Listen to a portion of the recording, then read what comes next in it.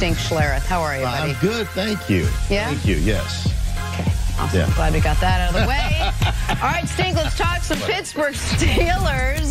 The Steelers pulled off a crucial win against the Patriots last week, and as a reward for that, they get to face the 12-2 New Orleans Saints.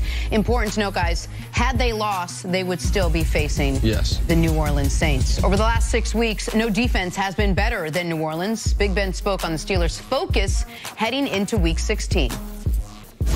You just want to get in the playoffs. It doesn't matter how you get in. You just want to get in. Obviously, the first and second seed, you liked it, but I don't think we can get that now. So let's just find a way to get in. And how do you attack a defense that seems so well rounded? You know, they're strong in pretty much every area. Just try and protect the ball. The guys up front are going to have their hands full with the pass rush and the noise, like I talked about. And then you know, we're just going to have to win our matchups. All right, Stink, besides protecting the ball, how does the Steelers offense match up with what has been a very good Saints defense over the last couple of weeks? No, I think the Steelers match up with any defense. I mean, you look at the weapons they have on the outside with Brown, with Smith-Schuster. Washington has played really well of late. Yeah, of late. So, you know, I think that's the big thing. The thing to me that is always shocking about the Steelers is the Steelers have a really good offensive line. The Steelers, to me, on film, choose not to run the ball most of the time. They're 30th in the league in running the ball, and you saw kind of the formula. Now, when you run the ball, you don't put up a lot of points usually, right? Yes. You control the tempo of the game. You control the line of scrimmage. You do all those things. But, again, against New England, they ran the heck out of the ball. They only scored 17 points. So that's what you get into. You get into a little bit of a fight, because you have one bad run and coordinators like, well, we've got so many weapons on the outside.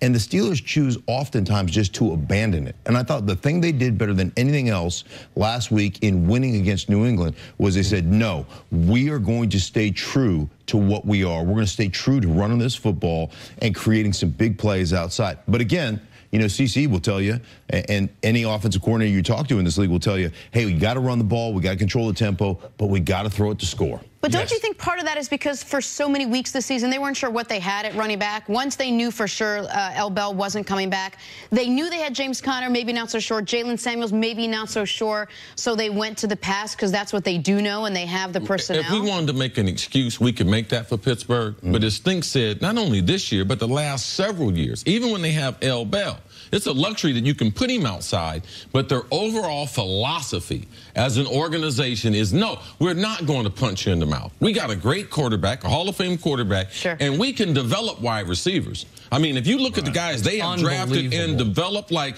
they are like, there was a time when the Pittsburgh Steelers, and I think, Stink, you can relate to this, with John Elway. John Elway, man, he dropped back, he's going to sling it, they're going to win on John Elway. Man, they got Terrell Davis like, listen, forget that. Our philosophy is we're getting ready to start doing this. And that's what you're saying about Pittsburgh. They don't wake up in the morning and say, listen, this is what we're going to do. We're going to lean on the running back because they've been so skilled and because of their quarterback. It's just developed. We could make an excuse and say James Conner, but even when they have L. Bell, when they get into big games, their philosophy is they're going to put and they might throw it to L. Bell out of the backfield 8 or 10 times and maybe hand it to him 10 or 12. Never that philosophy. We're just going to take over the game with the physicality. And to your point, this past week, they actually overtook Minnesota. Minnesota, which was passing at 66% of the times, were one of the reasons they fired their defensive coordinator. They then offensive coordinator, pardon me, John DeFilippo. They then ran the ball 40 times, did Minnesota this past week. This past week, now Pittsburgh has overtaken Minnesota.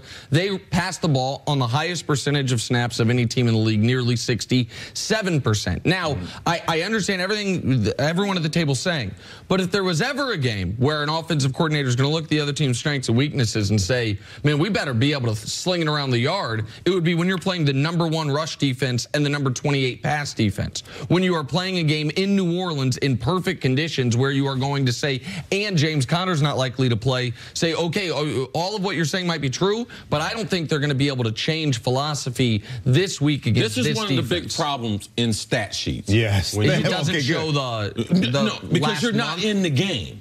And you don't realize Drew Brees is over there. And if I go 3 and out and give them a short field, and I can't back my quarterback up 40 times because they'll get after Big Ben. And what does Big Ben do when he gets a lot of pressure? Turns it over. Okay. Now you're getting ready to get boat raced in New Orleans. So you got to be careful when you go into these games because that's the way, man. I've had some great coordinators, and they really sat me down on those Tuesdays when the guys weren't there and explained to me, Chris, this is the way you attack it. There were a lot of times we went against defenses a lot like New Orleans is right now. And he said, you know what we're going to do, Chris? We're going to go in there and run the ball right down their throat because they sitting in their meeting room swearing up and down, I'm getting ready to throw it 45 times to you guys. Now, we're going to run it. And then we're going to play action, and then ultimately I need you guys to take over the game. But our philosophy going in is because they think we're going to do that, we're going to, and that's the New England. That's how New England wins year in, year out by doing the direct opposite. A lot of times what you look at when you look at a stat sheet is you see that the #1 run defense, you see the number 28th rush defense, or passing defense. And then you get tricked into not looking at the rest of how the games have played out. So much of the time during the beginning of the year, they were so far ahead of teams. Of course. The teams don't run the ball. They choose not to run the ball. They went through like a 10-week period. Right. And so I'm not saying that they're not good at that, but here's the deal. And I heard you earlier on the program because I was sitting over there listening. You know, I was taking in notes, mental notes. Thank you. Sometimes write it down. Yeah, I should write it down. But here's the deal, and Chris is 100% right. We can throw one over the top, 70-yard touchdown, everybody celebrates, and you know what the defensive players go? They got us on that one. It's not that big deal. When you constantly just cram it down somebody's throat, 2 yards, 6 yards, 8 yards, 4 yards, 12 yards, 14 yards, man, it's demoralizing to a defense. Demoralizing. And so I just believe if Pittsburgh is going to win in New Orleans with that crowd noise and all the things that they have to do, you damn well better be a balanced football team and take some of the pressure off that passing game. And think that passing game, when you're in New Orleans, you're just a fraction off that snap count. So now if I back that quarterback up, that left tackle, that right tackle, now Pittsburgh's got a good offensive line. But the D-line's getting the jump. Oh man, so you have to really bake that into what the stats say compared to how this game is really going to play out. And New Orleans is one of the loudest places in the National Football League. And I will tell you, going to your team, Kansas City, going in there and playing when I was with the Denver Broncos in that environment, we would scrap pile a third of our offense. We would not, I mean, we would commit to running. These are the runs we're going to run. We're going to commit to it. We know we're not going to have a great yard per carry average, but we have to get attempts. Attempts are important. And then we took out all of our 7-step drops, all of our 5-step drops that had a hitch.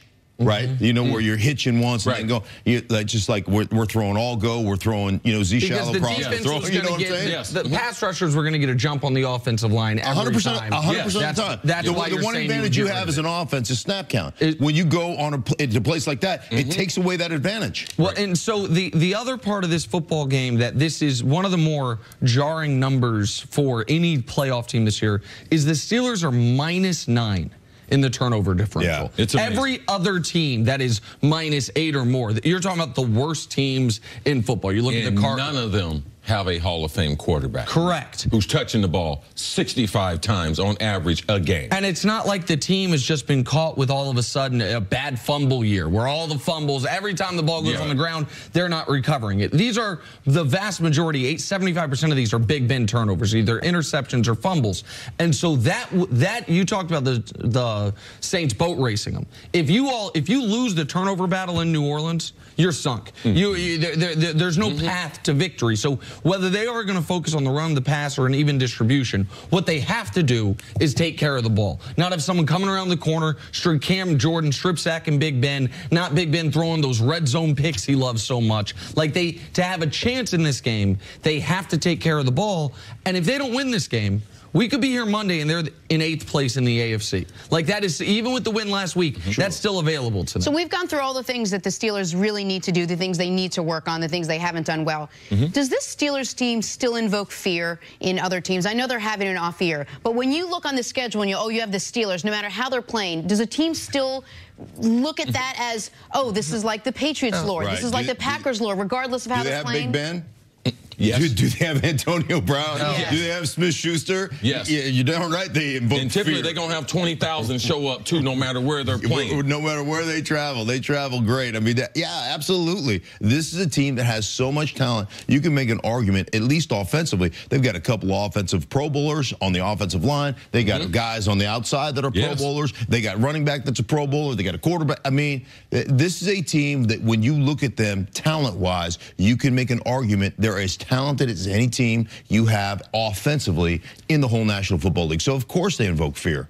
All right. You got to stop them. Okay. Yes. Stink. Good question. Stick around. Thank you. Coming up next, though, we got 3-time heavyweight champion Lennox Lewis. Oh, man. I got Okay. Talk about invoking fear. How are you, sir? How are you doing? Good to see you. Truly a